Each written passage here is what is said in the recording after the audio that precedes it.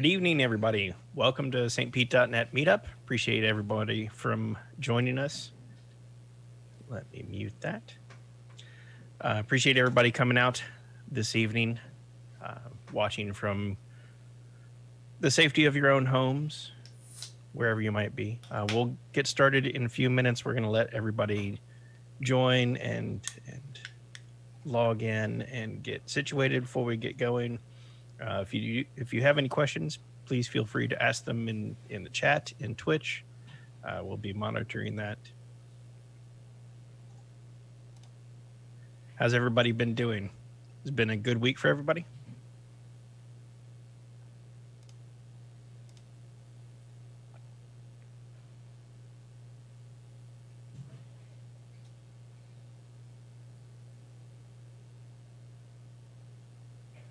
I mean, I've been having a good week. Well, good. Of course, you're really on your first day of the week, right? That's true. Working the 410s. The 410s. It's a beautiful thing. Martin says it's a bit chilly in his house. Stock Todd, so far so good. One of our members shared privately that they're enjoying some rum. That could be nice. Hey, if you don't have anywhere to drive, go for it. Absolutely. Again, sorry about the pizza. It should arrive soon. Yeah, in the meantime, we are trying to get some special presentations going. So we've got Jon Ash from Columbus, Ohio, speaking tonight. We're trying to firm up some details for the next 2 months. So if everybody likes this kind of format, then we'll continue. If there are any specific talks that you'd like to see, any specific topics, any presenters, if you want to nominate yourself or nominate a coworker, we'd certainly be happy to entertain any and all thoughts. There's a waiting for the new pier to open. Yeah. When's the new pier going to open? I feel like that's been under construction since I moved here. Oh, or demolition and then construction. The one by the museum or whatever, art gallery thing. Yep. It's already been open for a month and a half. Just nobody's been able to go to it.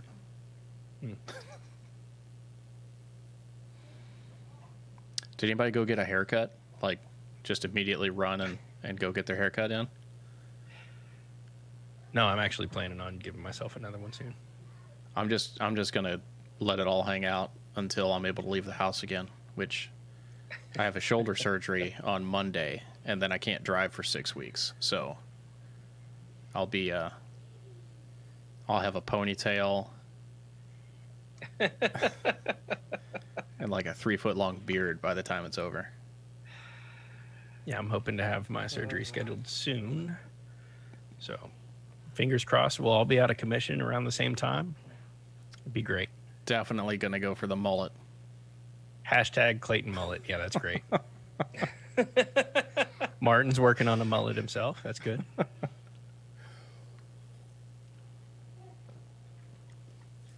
Oh, so the pier was supposed to be opened already. Oh, was it? I was just joking. No, you're psycho. I mean, psychic. All right, it is 7:05.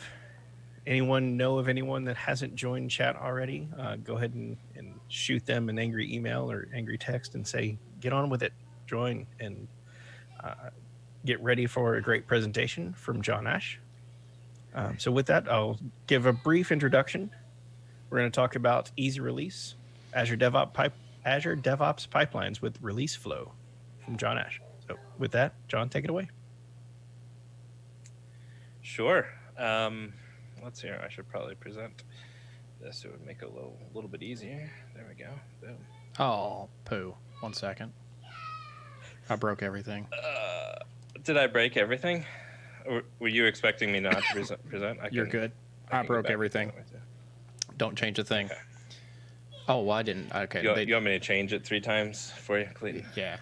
No, just hold on 1 second. It's my fault. All right. While Clayton deals with a little technical difficulties in getting the presentation up in the right place, I keep changing things last minute. now you're covering up his picture altogether. Sorry. Yeah, they don't need to see me. I wasn't covering up his... Okay, whatever.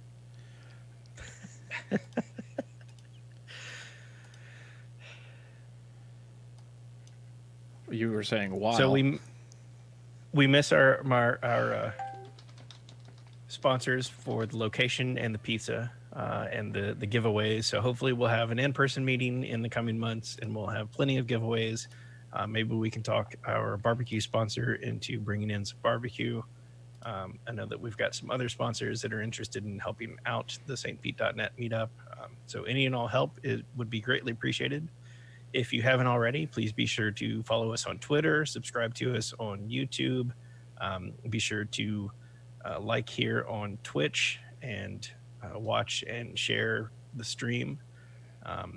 There's a Facebook group that you can get involved with as well as joining in on the discussion boards on Meetup.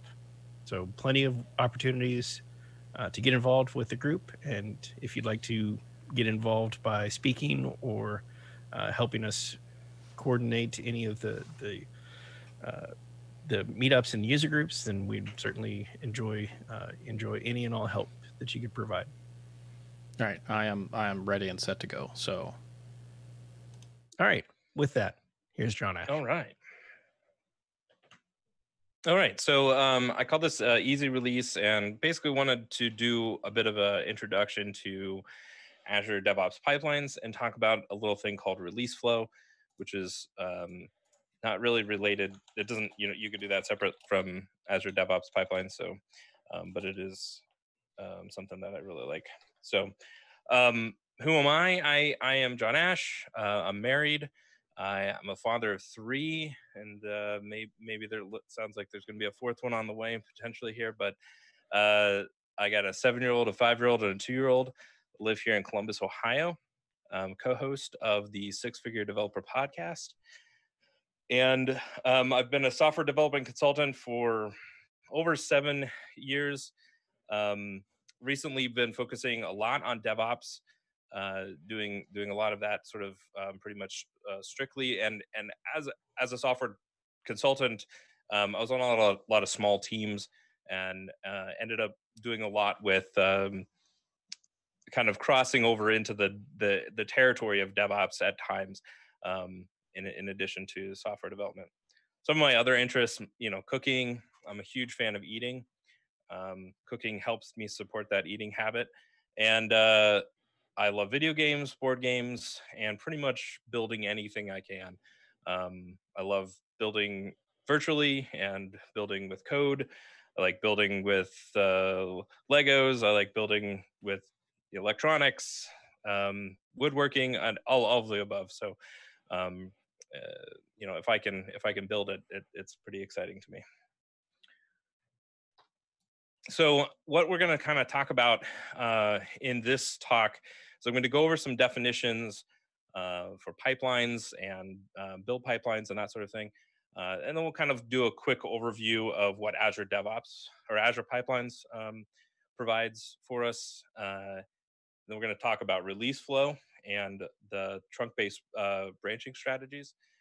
We're going to talk about what kind of going through how to create a build pipeline.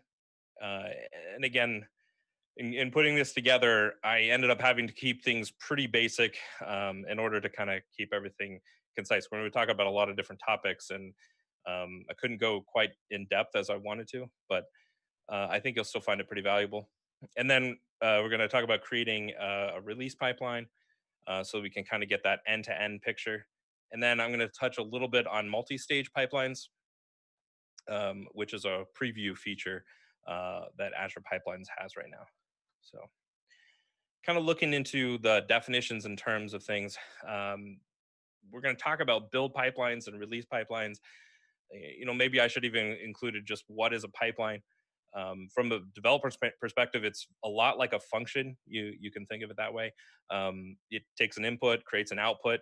and you can chain those inputs and outputs together to create something bigger. Uh, and so a build pipeline is sort of the chain of functions and tasks that basically take in source code and it creates deployable artifacts. Release pipelines, they take in those deployable artifacts as inputs and they release or produce deployed environments. And I'm using a very liberal version of the word produce. This could mean that they actually tear down an existing environment and recreate an environment from the ground up virtually using infrastructure as code. But it also could mean that it takes an existing environment and just simply alters the state of that environment to represent the new deployment that we wanted. So there's a huge range of kind of possibilities with what the release pipeline might be able to do. People will often talk about CI, and CI is closely tied to a build pipeline. In fact, you probably have heard of the term like CI pipeline. Usually means the same thing as a build pipeline. But continuous integration itself is really a different thing. It's very similar and it's definitely related, but it's the practice of taking all of the small batches of changes and sort of continuously bringing them into the development branch, and you do that continuously instead of all at once. At the end of a sprint or at the end of a development cycle, and you have a big merge day, probably a lot of people are sort of following some version of this continuous integration already. But having a nice build pipeline really allows us to sort of take advantage of our continuous integration and get sort of continuous builds happening. And then there's the continuous delivery side, which is the practice of automatically deploying an artifact or basically those deployable artifacts to an environment as soon as that artifact is created. So there may be some sort of gates or there may be some other checks that take place, but there's no need for human intervention. Once that artifact is built, it can be taken and it can sort of be pushed out. And so we often hear the term like a CD pipeline or release pipeline or something like that, and those kind of go hand in hand. So CI/CD is when we basically take the practice of continuous integration and we kind of merge that and bring that together with the practice of continuous delivery. And oftentimes that means that we're going to need to basically take our build pipeline and connect it to our release pipeline. So you often heard the term like CI/CD pipeline, but that's basically meaning we have a build pipeline and we have a release pipeline. We've kind of connected them together. And that allows us to sort of encompass this whole process of getting the code that we merged into our build source code, and then creating actual deployed environment at the end of it. So there's another term, continuous deployment, that you'll hear, and I'm not really going to talk about it too much in this talk, but I kind of wanted to bring it up just because it's very similar to continuous delivery. But really, this is where we take continuous delivery and we kind of extend it to all of our environments all the way to production. So this means that artifacts may go through, again, some gates or some checks or something like that, but there really is no human intervention needed from the point that we check in code into our source code repository. That code is now going to get turned into executing bits, and it's going to be alive in production at some point later on. Now, because it might take some time, we might have a human that comes in and cancels that job, but that should be the odd case.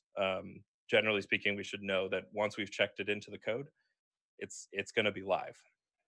So that's probably the scariest one for a lot of people.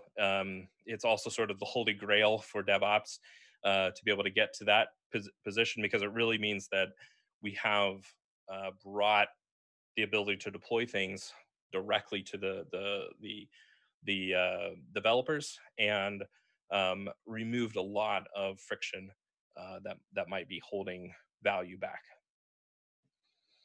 So looking at Azure Pipelines is one of the products, or one of the tools inside of the Azure DevOps suite of tools. And it's a tool for creating pipelines. So they didn't name Azure DevOps the Azure DevOps suite very well, but I think they got this one pretty well correct, nailed it on the head. But some of the alternatives that you might be using or might hear of: Jenkins, Octopus, TeamCity, Circle CI, GitLab. They may do part or all of what Azure Pipelines can do. GitHub Actions, I think, is another one. And what you can do is you can basically Azure Pipelines will let you connect to almost all major repository hosts, or either have like special integration or pretty much can go to like something that's generic. But I would say it especially works well with if you're connecting to GitHub or especially Azure repos. And this on the same, yeah. Sorry, Arod had a question in chat here. Yeah. So are these builds and releases happening intra-sprint cycle? Just wondering if it could be daily or even more frequently. Yeah, absolutely. Could be daily, could be yeah. So these releases would be happening pretty much based on your timetables. So these could be very long or very short. This is really talking about the ability to have the release and how to have that thing automated. If you want to be able to have something that gets released daily, you're going to have to go in this direction. But so this is sort of the tool that these are the tools and things that really enable you to get those fast releases. But there isn't anything that sort of forces you down that pigeonhole of having to release so quickly.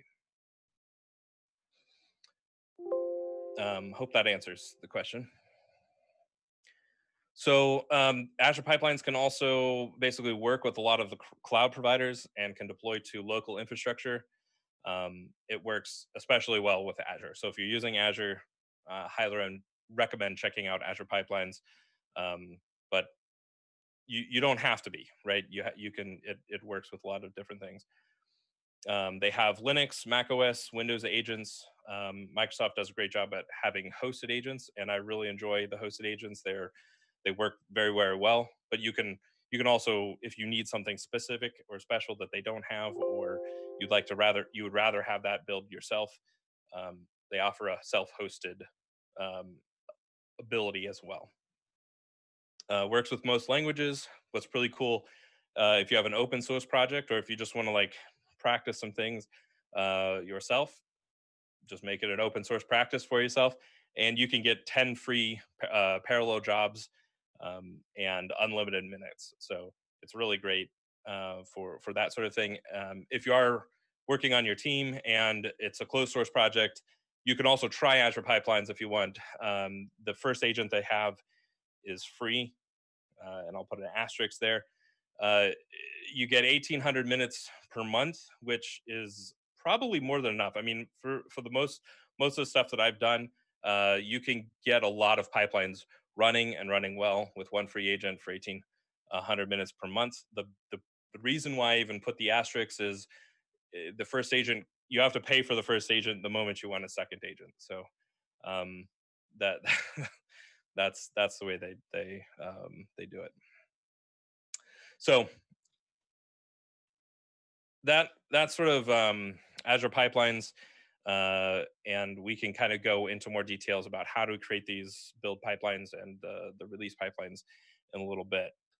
So one of the things you were kind of asking about was, the timing of producing those releases and how do you kind of control releases. So this is something to think about if as you kind of move in the direction of creating these build pipelines and release pipelines. We want to kind of think about what are the strategies that we're taking and how we're bringing work and we're getting work into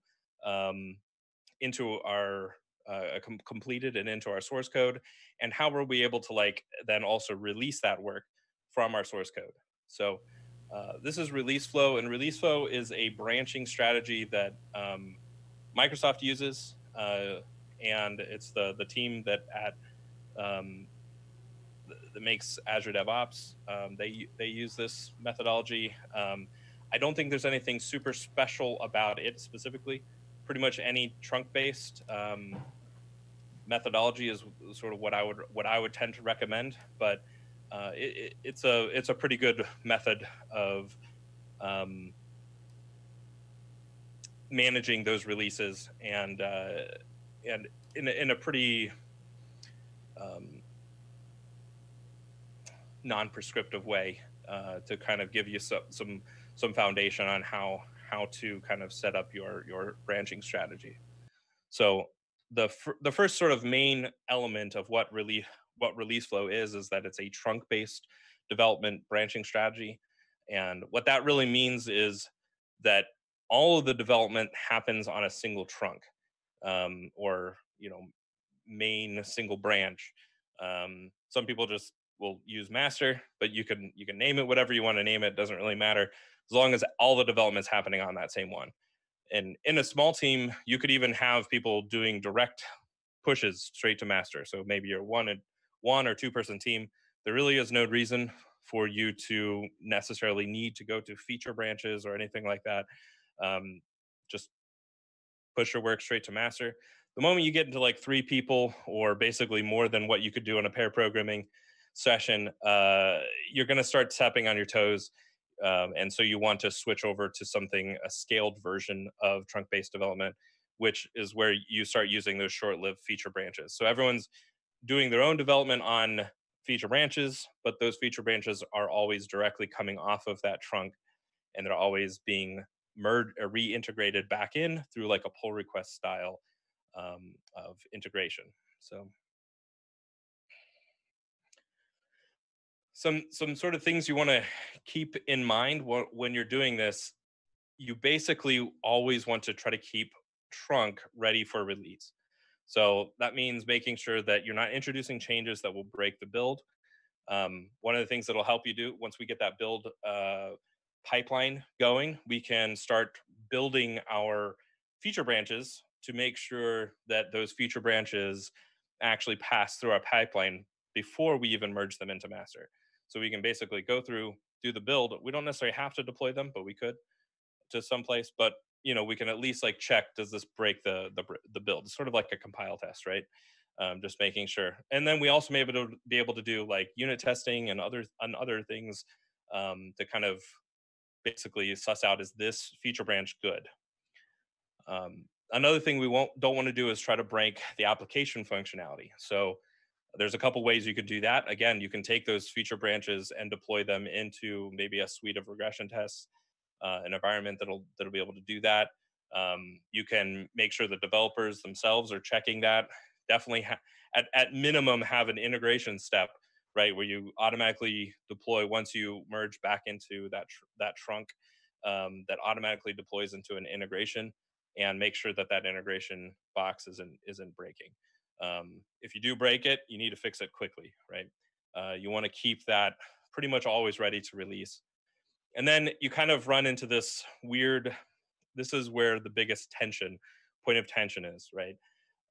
We talked about CD, continuous or CI, which was kind of bringing all these small batch. We want to continuously be merging our changes back in so that everyone can be working on the latest changes. But we don't want to bring changes in that aren't really complete. So you have to kind of find this right balance where you break the features down into their smallest form. And we want to merge sort of complete forms into the master trunk. It doesn't mean that the entire, a lot of times we have a tendency to think about features in like the total set that we want to achieve. And what we need to really be thinking about is like, what's the smallest form of that set that I can add without really breaking any of the current application functionality, and adding things in that way. It's not absolutely necessary, but it definitely will make your life a lot easier. And code reviews are, with pull requests are definitely a way to ensure that these things can be maintained within a team. So one of the last pieces for release flow that makes sort of formulates its identity is the idea of branching for release and doing that late. So what that means is we basically create the branch that's going to sort of define or encapsulate the release of whatever functionality we want to do, but we want to do that immediately prior to actually producing the release. So a lot of times, like for me and my team, the way I use this is that we use that creation of that branch to kick off a build that goes and creates the pipeline that actually heads out towards production. And depending on how you set this up, you may not actually need a branch. You maybe a tag will be good enough, just pointing out a specific commit. And then in order to fix, if you do have bugs or something like that on branches that you need to create, you bring and cherry pick the bug fixes into that branch, as opposed to merging or actually doing the work on the branch. So again, all the work happens on the trunk, and so when a bug is found in a release, we have to fix that before it makes it out to production. You can do a cherry pick. You can fix the work in the trunk, and then cherry pick that fix to the release branch. And this allows us to make sure that the bug fix doesn't get regressed in the future releases, because it's going to be done in the trunk. So when we go to commit a new release, that bug fix is already there. But it means that we don't have to ever, and we should never be, taking the release and merging that back into the trunk. It's just an extra risky step that we never have to do, because of the way that this works.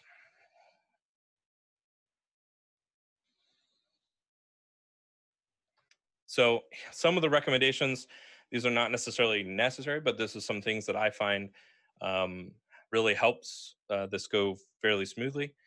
Making sure that you have single features per feature branch. And it kind of goes without saying, but making sure that there are single features or bug fixes per pull request. So if you can ensure that when you're making that pull request change on master, that sort of is encapsulating a single feature or a whole thing, then it's a lot easier if we needed to cherry pick that bug fix or cherry pick that that commit to one of the release branches. It's a lot easier if it's just encapsulating that same single feature or that single bug fix. And along those lines, I would recommend squashing multi-commits when you're actually doing those pull requests. No one needs to know that you added and then deleted and then re-added and then typoed something else and then re-added and then deleted and typoed. We don't need to know all that. What we need to know is, how did you get from point A to point B to create that feature or to create that fix? And that's so squash your pull request down. And occasionally, and this usually means that you didn't follow the recommendations above, usually there's like 2 features or something like that, but occasionally it is useful to have the actual history of those multi commits.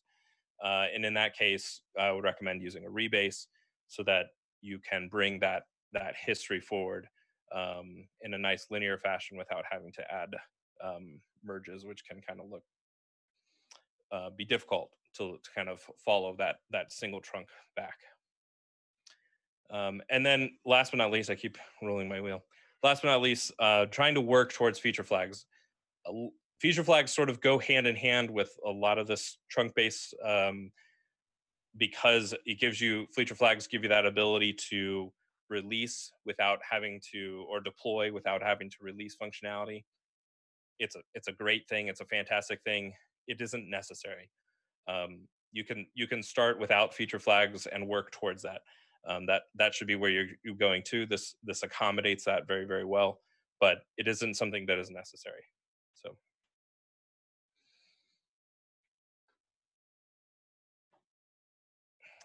All right.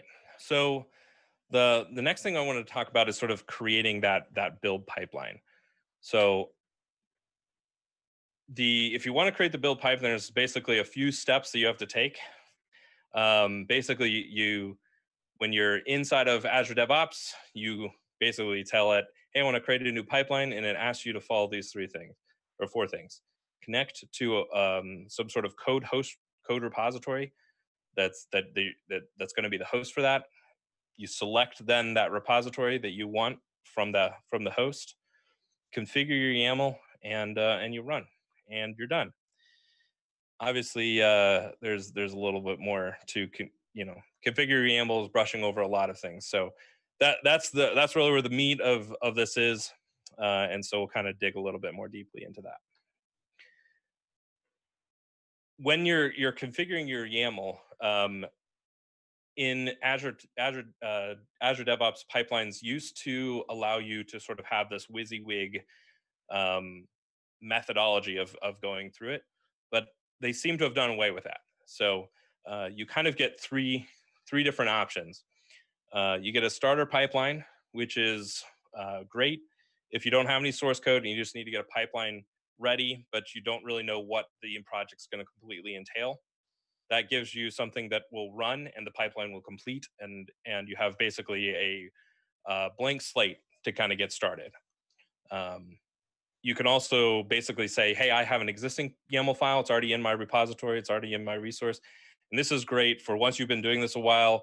Maybe you have similar projects or you have template generation that's already producing that YAML, and it's practically already built, and all you just need to do is get a pipeline set up to run that YAML.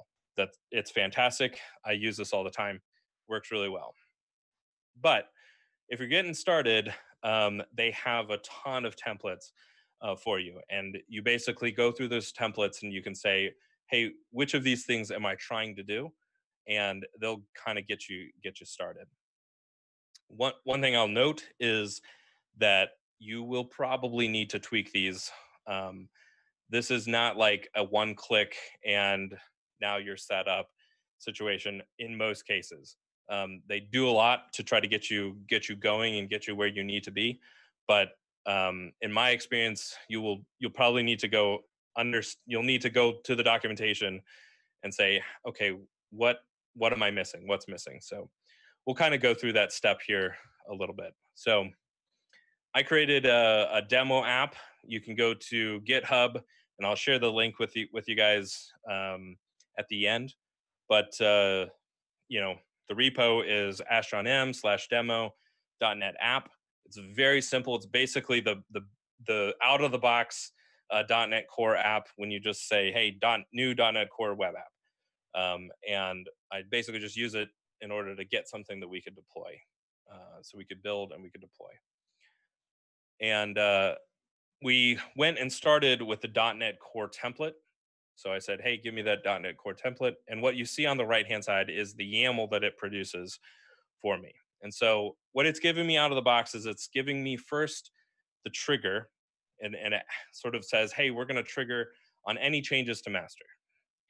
And then it defined a pool for me, which basically says, hey, we want to run on Ubuntu latest images. So any jobs that need to be done, go and grab a hosted agent that is called Ubuntu latest, and we can run any of our build on it. And then we define a variable. So if we have multiple steps or multiple jobs throughout this release, we can know, hey, we'll just reuse the same variable, and that way it's the same everywhere, and we define it once. If we want to make a change to it, we can make a change to that. As developers, we're very familiar with having variables and using those things to abstract out good code reuse. So, and then the last thing is it uses the script task to say, we're going to run the .NET build configuration build command. I'm going to pass in a configuration, and we're going to run that. So the script task is just like if I were to pull up the PowerShell or Bash or whatever, and I wanted to build a .NET Core project, I could just go into the directory where the project was and run .NET build dash configuration and then say development or release, and it would build that automatically for me. So then I can give it a display name so that it shows up in a nice, pleasant way, and we'll call it .NET build release. So now we just run, and yeah, it failed. So what happened was, when I created the project, I wrapped that project. I put it in its own um, directory, and so when this ran, it went to the root of my directory, and it ran .NET build, and it said, well, I can't find any projects or solutions or anything. So it fails.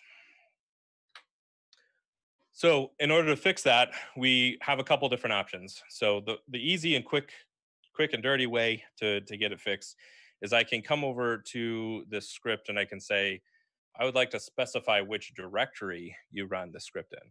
So instead of running it in the just the root of where my source code is, it's going to run this in the root plus the demo.net app directory. So, and that works. That works just fine. It builds and completes. But I don't necessarily want to fix it that way, so I chose to fix it another way. I chose to use the task, the .NET Core CLI task. This is another task that is available to you. And it basically is there to run the .NET build script, which some may say, why do it one way or the other? I don't know. I like this way. It feels better to me. So this is the way I went about doing it, and we use the same sort of display name because we first define the task .NET Core CLI, and then we use the display name, same syntax as before, same name as before, and then we provide the inputs. So in this particular task, there's multiple inputs, and there's a lot more than what I provided for. You can go look at the documentation, and that will show you what else you can specify. But the main thing is, what command do you want to run? So I want to run the build command, and then which projects do you want to run that build for? So way I specified it was use the ***/ .cs_proj, which basically says go in and for all of the CS projects that you find inside of any folder that you find, go ahead and build this for me. And then I wanted to pass in the build configuration, and we're going to build them release just like we would have in the one before. So that works, and this also will get us building the application. The pipelines run, but they're really still not done yet, right? Because we are just simply compiling the application, and what we really need to do is assemble it fully into its the deployable bits, and that's really the next step. So the next step we want to do is we want to add, after the .NET build, we're going to say, okay, now we need to run a .NET publish. And so I use the exact same task, the .NET Core CLI task, and instead of doing a command that is a build, I'm this time going to do a command that's publish. And I want it to make sure that it knows, hey, you should be publishing web projects. This is a web project. You're publishing it. And I pass in the configuration. And I'm passing in the build configuration, again, because .NET Publish, if you know .NET Publish, it runs .NET Build before it runs .NET Publish. So it makes the .NET Build somewhat redundant and unneeded, but I chose to leave it in there because if you and when you add unit testing, you'll need to run that .NET Build before you run that .NET Publish. So because you'll need to have built the artifacts in order to test them. The last thing is we're going to basically take the output of those published things, and we're going to push them into the build artifact staging directory. Now, the build artifact staging directory is a variable that all pipelines have, and and this basically says, hey, this is where we're going to stage any of the artifacts that we build. We're going to put them here, so we can reuse that, and know that that's where those things are going to be. And then it's not something we define, it's something that's given to us from Azure Pipelines itself. And then we're also telling publish, hey, you need to zip this up when you're done with it. So even though we put them in the staging directory, the pipeline still doesn't, we have them sort of pushed out to that directory, but they're really not accessible to anyone or anything. It really hasn't been fully kind of exposed. So the last step that we need to do is we need to basically add a pipeline publish task, and that pipeline publish task basically takes and exposes those artifacts and says, hey, this is what we want to be consumed. We want to send this out, and we could expose multiple artifacts. In this case, we're just doing one, and it's going to be that zip file that we dropped into the output staging directory. So we're going to use a new task here today. For this step, it's going to be the publish build artifacts task. It takes inputs. The inputs are the path that basically is to what we're going to publish, and we're saying we're going to take everything that's inside of that artifacts directory. Just go ahead and publish those things, and we're going to publish them as a specific name, the name being demo.net app. After those get published, then they can basically be manually downloaded, or they can be consumed by other pipelines. So we'll get to that a little bit later. So now when we run it, we get a success. Everything builds. It's all good, and we can see. You can see here, like under the related, it says one published, and that's one artifact. If we click on that artifact, we get to this listing of the published artifacts, and we can see that there's that one artifact called demo.net app, and we can download that. And inside of that download is a zipped up version, which is the actual deployed artifacts that we built with the pipeline. And then when I took it, I downloaded that and I unzipped it. Now we can actually see what was built and put into that zip file. And it's the same things that you would use if you were doing a web publish, or if you were doing a manual publish build, and kind of pushing that out to an environment, pushing that web app out. It's exactly what we kind of expect. One kind of piece that I will bring up, which I didn't think about until just now, we are building this on Ubuntu, and so we're using Ubuntu. So because we're using Ubuntu to build this, we're going to want to run this on Ubuntu, which we do. But I kind of figured I would call that out. If you want to build this on Windows, you would want to change this to a Windows build agent, and so on.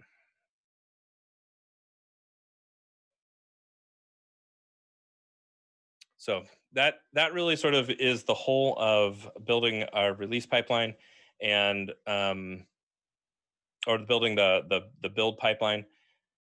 And I think we'll move on. We'll keep on moving to the release pipeline, and then I can go and show the actual Azure DevOps process, the whole pipeline's existing, kind of at the very end. So creating the release pipeline, there's a few more steps. It's not so simple, but it's not too bad. So the first thing you need to do is you need to sort of select a template. It gives you this option to select a template. There's a little bit more of a WYSIWYG sort of method of sort of building up these pipelines. you can also start with something that's blank. So Azure gives you pretty good options as far as like which ones you want to pick, but then you have to you can customize it from there, or you can start with something that's blank. So the other thing you need to do is you need to basically add in your artifacts. So where are the artifact sources? Where are those artifacts coming from? Those are the inputs. Setting up those inputs. Um, we talked the question earlier was, is there a schedule that you might want to run this thing on? This is sort of where you might define that release schedule here. If you want something to be on demand, we can sort of enable that continuous deployment, but then we can also say, well, we're going to automatically always deploy out every hour or every 2 hours, or we can deploy out every 2 hours if there's something available to deploy, etc. We can set up a schedule like that to kind of push out these releases. You can also set up a chronological trigger in your build pipeline as well. I didn't talk about that, but you can do that there. Then you also need to configure the task, just like in the build pipeline. You have all of these tasks inside of stages that you need to configure. They're really set up very similar, but in the with where Azure DevOps is right now, you do them through a GUI with the release pipelines versus a YAML configuration through the build pipelines. But most all the tasks that you can get in the build pipelines, you can also use those tasks in the release pipelines and vice versa. So it's pretty convenient in that regard. Once you have a pipeline created, you'll need to create a release. And then once you have a release, you can then deploy the stages. So those are sort of the general steps walking through creating a release pipeline. So here's sort of what I was talking about with selecting a template. You basically start with a template, which is what I'm going to do. We can import one, so we can actually take any of the release pipelines we create, and we can export them into, I want to say they're YAML. I think they're YAML, but they may not be. We could basically export them, and then you can import them back in. So, or we can just basically start with something that's empty, and that allows us to sort of build up any of the tasks, create as many stages as we want. Any of the templates you start with, you can modify completely. You can delete it or whatever. It's just sort of giving you a way to get going. And from my experience, these templates are, especially the ones that integrate with Azure, are a little bit more like exactly what you need as opposed to the build templates. The build templates, I feel like they get you started and they do a pretty good job at getting you there. But these release templates are pretty much exactly what you're going to need. There isn't too much fiddling with it unless you have a very unique situation. So in our case, we're just going to do an app service deployment. We have a web app, and we're just going to use a web app service, an Azure web app service to run it. And so we're going to use that first one that's featured right there. The next thing we have to do is sort of pick that source. So there's a lot of different sources. The most common one, and the one I'm here to talk about, is basically grabbing that build from a build pipeline. But you can get them from like GitHub. You can get them from just like Docker hubs or Docker container registries. You can get them from source code, Azure storage. There's a bunch of different places where you can basically connect this up to basically pull in those artifacts. Jenkins. So if you have Jenkins and you want to connect, Jenkins is a good pipeline for doing building, but it doesn't really do the releasing. So if you wanted to use Jenkins because you've already been using Jenkins to build your artifacts, but you want to actually start publishing them, you could use Azure Pipelines to start publishing them and pull them right out of your Jenkins. But in this case, we're going to talk about basically pulling that artifact from the build pipeline we just created. So we select that we're going to be using the type is going to be an Azure build pipeline. and the project that we could pull this from a different project if we wanted, but we're going to use the same project, and the pipeline is just going to be the name of the pipeline we just created.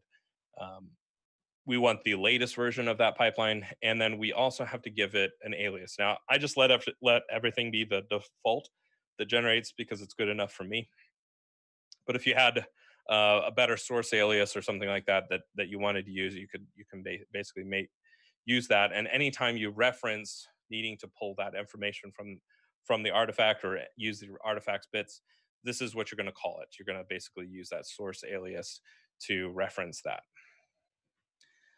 Another little note that once you create this, there's a little lightning icon, and when you click on that lightning icon, that allows you to enable the continuous deployment. And this is what gives you the ability to say anytime that a artifact gets built, now we're going to go ahead and create a release and start that deployment process. It also gives you the ability to do this every time a pull request. So kind of a couple different options there. Once you have that pipeline, you'll want to dig into the stages, and it starts you with one stage. You can add more stages if you need to. In our situation, we're just going to use one stage. And then we have to it gives us the task. In this case, it's a single task. They've wrapped it up really nicely for us. Deploy the Azure App Service to an Azure subscription. There was a few things I needed to do in order to get this completed. The first thing is I needed to have an Azure subscription. I needed to have an Azure app running out there. So I had gone into the Azure portal to create that app, and gave it the name Easy Release Pipeline Demo. And I also set up inside of Azure DevOps an Azure DevOps service connection that allowed me to connect to and manage Azure resources. So this basically just means that the Azure DevOps pipelines know how to talk to my Azure subscription account and be able to see what resources are out there. This is some of the what I was talking about. If you're deploying into Azure, they've made it really easy for you. Well, this is sort of how they're able to do that so easily. So in the app service, I basically give it the subscription name, give it the type. We pick web app on Linux because we were building it on a Linux agent. We need to now run it on a Linux web app. And then the app service that we're going to actually use. So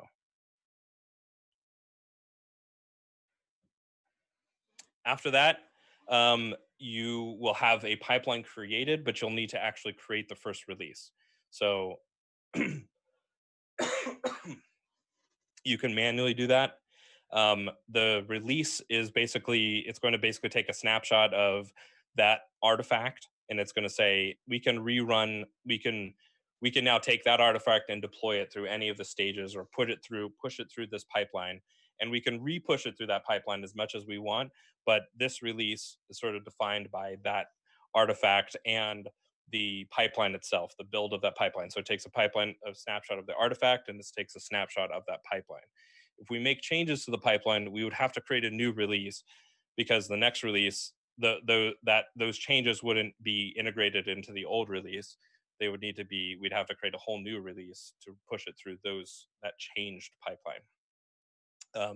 This was a concept that was a little bit difficult for me to gather right at the first time I went through it, and but quickly understood, that it makes sense. The releases are sort of a snapshot, of point in place of what that pipeline looked like and what that release looked like. All right. And then once we have a release, we can go into that release and we can deploy the stages that might exist in that release. So stages can be redeployed inside of release. We can create new releases and deploy those stages, and then come back to an old release and redeploy the stages from an old release. Allows us to roll back really easily.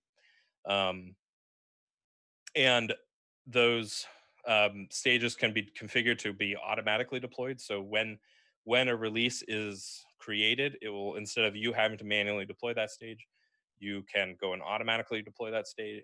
That stage will just automatically get deployed. And then you can also have various gates. So you could have maybe human gates where you need certain folks to actually agree, yep, this is, we all agree on deploying to the next stage. Or you might have automated things where you have a suite of regression tests or something like that that have to get completed before it moves on to the next stage. So there's different kinds of gates that can be set up in front of a stage. And when you went to the website after we deployed that one, we get a successful loading of the basic generic website. So we'll show you that here in a second. So the last little thing I wanted to touch on was multi-stage pipelines. And this is a pre-release feature, and it is not sort of enabled by default. You have to go and enable it. I can show you where you need to go in order to enable this. This is really the direction that Azure DevOps is going. And what this does is it takes the build pipelines and those release pipelines, and it brings them down into a single YAML definition. Brings those into you can put that into your source code, and there's one place where all of that gets defined. And this is really good. Right now, it deploys through environments. Environments are not a pre-release feature, but the environments tab only has Kubernetes or virtual machine resources. So app services and other things don't work, but the Kubernetes doesn't have to be at AKS, so it could be on any Kubernetes services, and the virtual machines don't have to be Azure virtual machines. They can basically be any virtual machine, and actually physical machines could work as well. So it's just, they basically have to be able to run an agent and communicate back. So the way that multi-stage pipelines work is they basically wrap the build pipelines and any of the other stages, the same stages that you would have in releases today. They kind of bring them together, and you have a different stage for every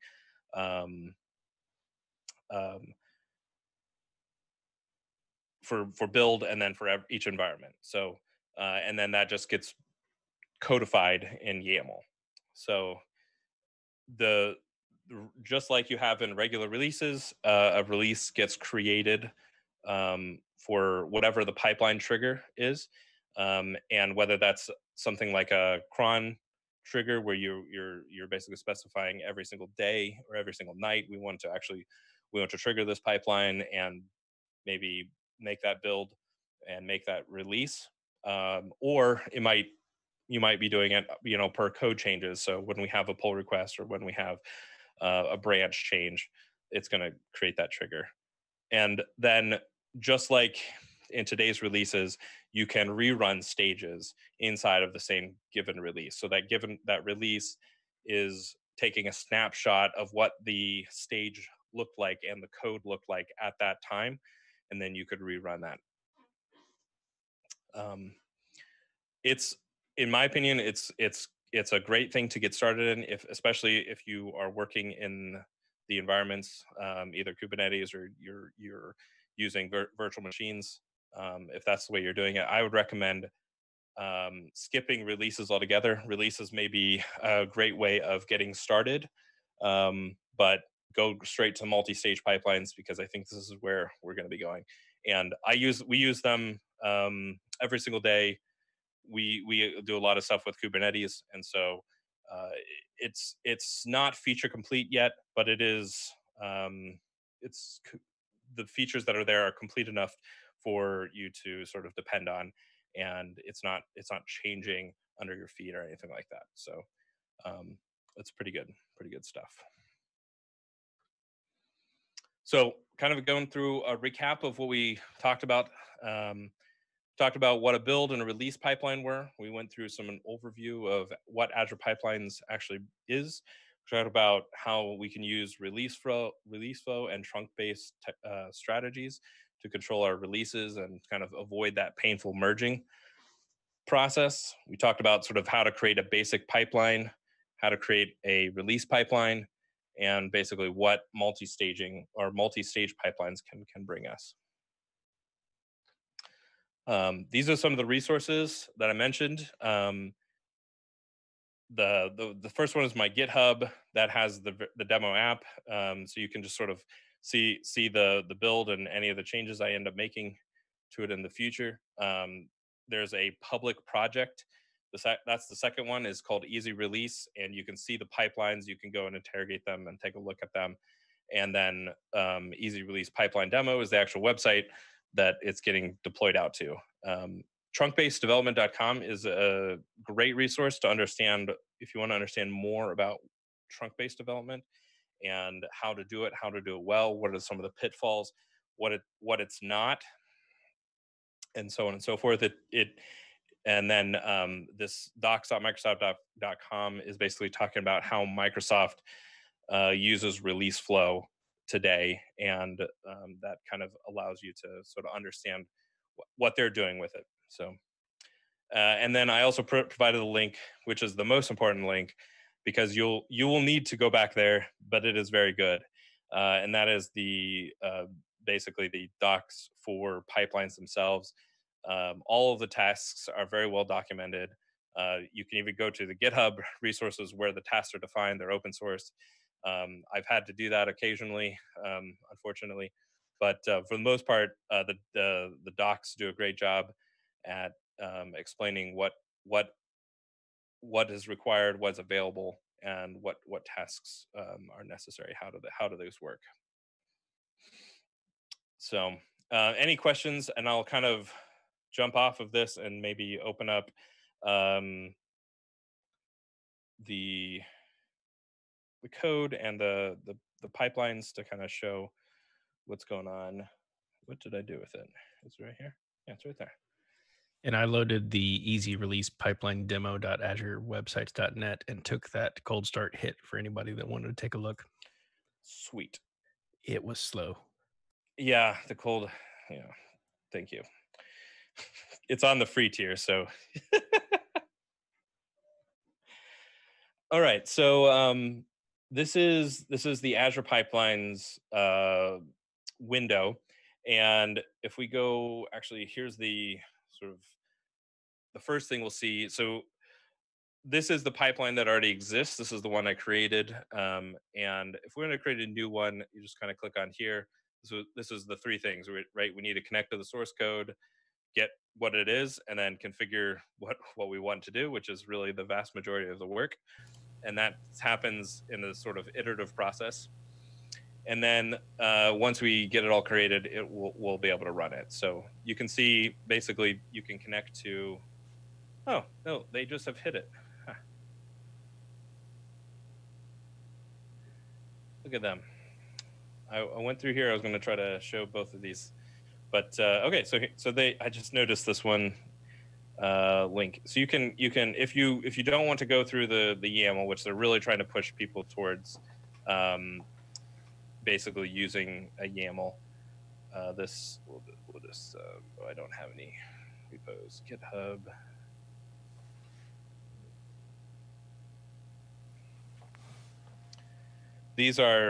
This is using that starter pipeline. This is using an existing one, or basically if we wanted to go through it. Depending on what kind of project we're building, we could basically use one of these templates to kind of give us a start on a YAML. So let's do build a Docker image. Validate and configure. So they basically get us started with what we would need to be able to be building that image and pushing it to a repository. But it probably is going to need some extra configuration and whatnot. So I don't actually want to save this one. So let's go back. pipelines, start new. But if you're a little bit concerned with the YAML, they still have this. They've hidden it, but you have to go to that. You have to go to this link here. Use the classic editor, and you can basically do the same thing that we're doing, but load all repositories. No, this one. Yeah, select. Continue. But we can kind of get a little bit more of a GUI to help us sort of configure these things. So this is building an ASP.NET. What is this? Looks like a .NET actual, not a .NET Core, but this is basically all of the steps that you would need to do. So we're doing a NuGet restore. We're going to build it using Visual Studio. We're going to take those files and we're going to archive them. Here we can do some testing with Visual Studio. Now we still need to do that web deploy, which in this case, this one's actually taking it all the way. So this is doing a build and a deployment all in the same boat. And then we can also drop those. If we don't want to do this web deploy, we could maybe publish those to that pipeline. So the process is still pretty close to the same. You just a matter of finding what the right tests are. So let's leave this. Go back to pipelines. Once we have ours, we can look at edit because it's a sure. Okay. Once because it's a YAML based, we can edit it right here, but it's just this code. The preferred way to do it is to edit it in whatever you're using, but they do give you an ability to actually look at it and to make changes, and then you're just going to be pushing that change back onto master if you do that. You can then run your pipeline, which allows you to pick whatever branch you want to run with. You can define different variables if there are those things to run, and then it will manually create a run. So each one of these things are runs that happened. You can see this is the first time I pushed it in there. This is where it was running and it was failing to find the project, so it couldn't do that. So I was like, hey, what's going on? And I get lost here sometimes. There we go. So the next time I tried, I was like, okay, well, I need to put this, and I misspelled working directory because typing, and got it corrected, and now it worked. So this is using the script method. So then the next time I update it to the .NET task as opposed to using the script method, and then added in the release.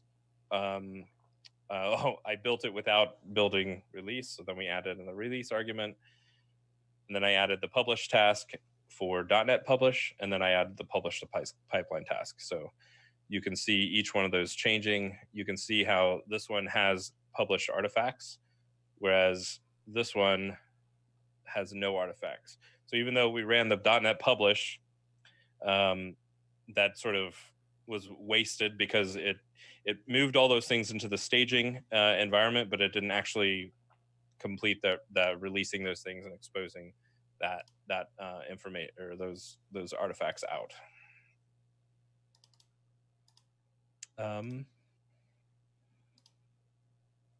Let's see here. This right here is where we want, if we want to enable multi-stage features, you can click on that, and that'll allow you to enable those. And then this is, so if we come here to releases, this is how we create a release pipeline. You can come in here to new release pipeline, And this allows you to go through the process, picking a template. Once you've done that, now you have to select artifacts, where are those artifacts coming from.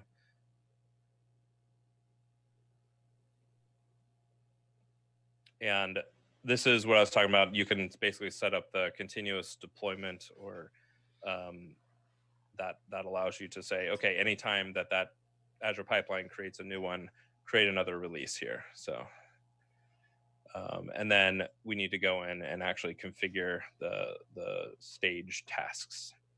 That you do that by clicking on that. Leave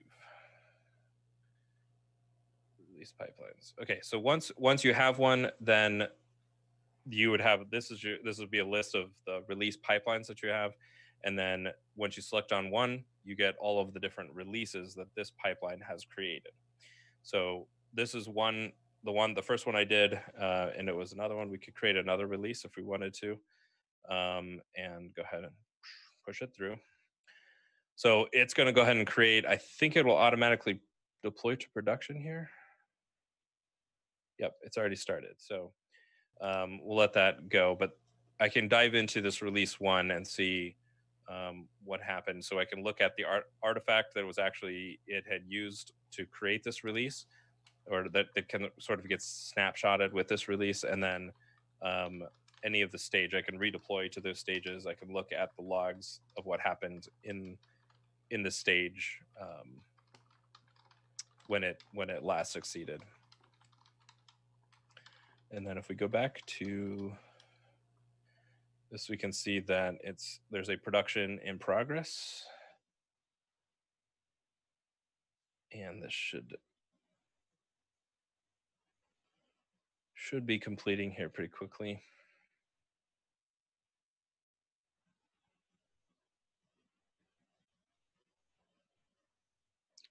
Of course, it was deploying the same one, same artifacts that went out there. Oh, let's see here. Let's go back to our new pipeline. We can edit this pipeline, and this brings us back to the view like we were creating a new one. Here I can show this is sort of the tasks that we created. If we needed to do additional tasks, we just do add, and we can add whatever additional tasks that we need to do. We have access to all of them. So if we really needed to build something or whatnot, we could do it. Generally speaking, though, you want to keep those things separate, right? That's sort of what makes a build pipeline, release pipeline. You can also have release pipelines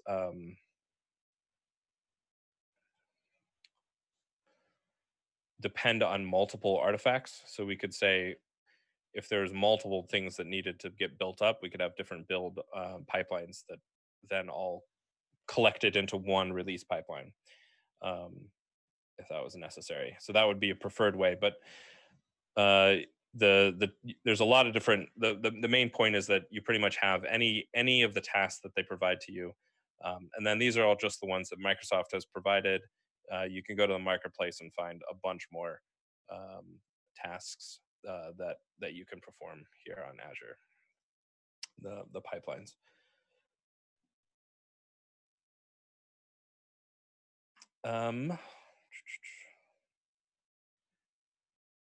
Yeah, and then this is very, very simple. It just has the pipeline definition in it and the application project. So I was trying to do something that would kind of cover the end-to-end and be a place for people to get started. But there's obviously a lot of things that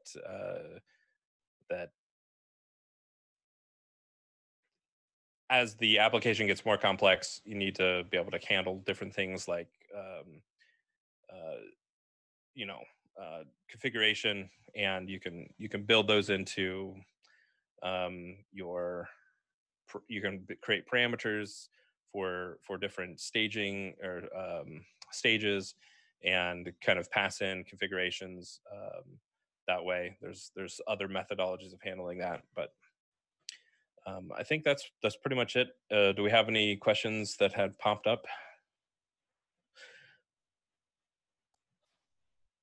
I don't see any additional questions right now.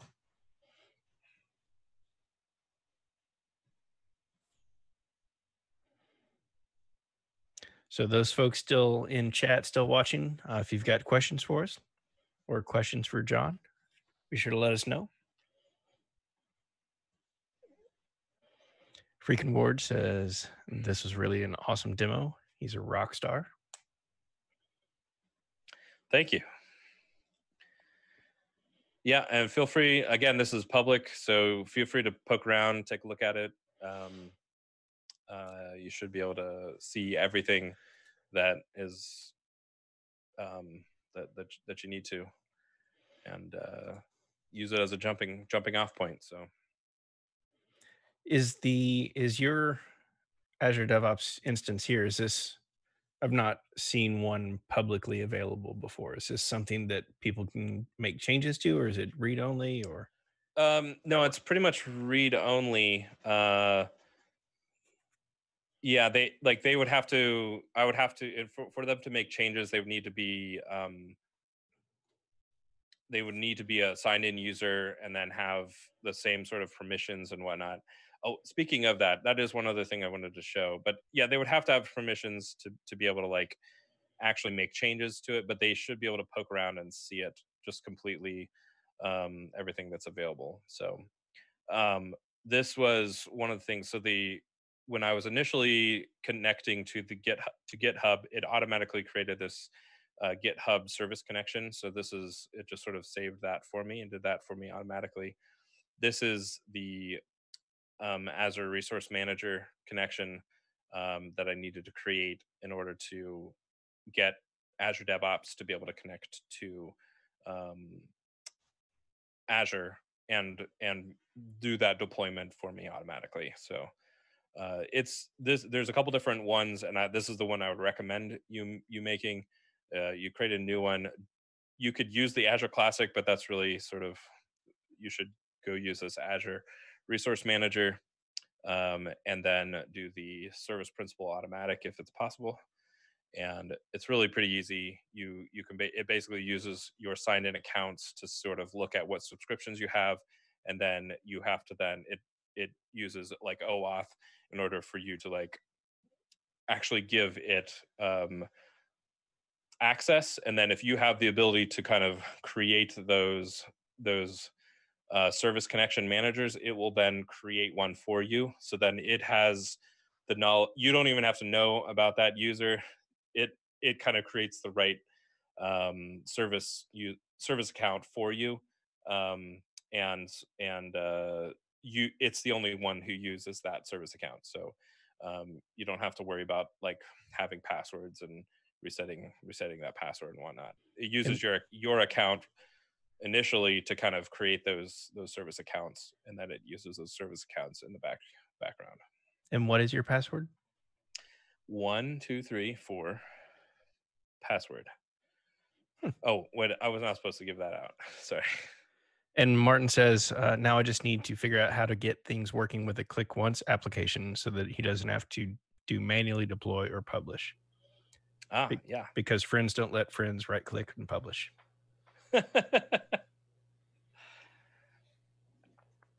I don't have a whole lot of experience with the click once or building them out. Otherwise, maybe I should look into that. It's pretty easy. You just click once.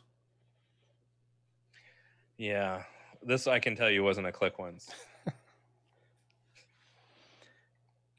And I found your repo, and we have forked it into the stpete.net GitHub account as well. So if anyone has any trouble finding your sample application in GitHub, they can find it on the stpete.net meetup account as well. So any more questions for Jon before we call it a night?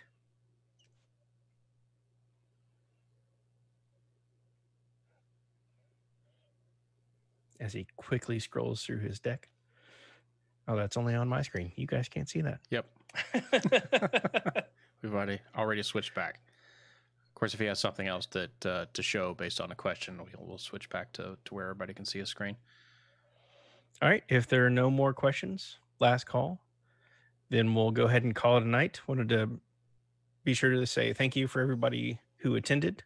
Thank you for Jon for putting together this presentation. Will you have the slides available as well? We can make. Yeah, I can somewhere. actually put them on the GitHub maybe. How about I do that? Probably a good place for it. All right. So with that, I am John Calloway. That is Clayton Hunt and our guest, Jon Ash, this evening. We will be back next month. If you've got any feedback for us, if you like this presentation style, if you like utilizing Twitch and live streaming, then we'll continue that method. If you have other suggestions or anything you'd like to share with us, please do. We've got a couple of speakers currently tentatively penciled in, so we're going to try to finalize those in the coming weeks and days. With that, be sure to check your email, like and subscribe on Twitch, follow us on Twitter, subscribe to us on YouTube, join us on Facebook groups, and join in the discussions on Meetup as well. So with that, we'll see you next month. Thanks, everybody.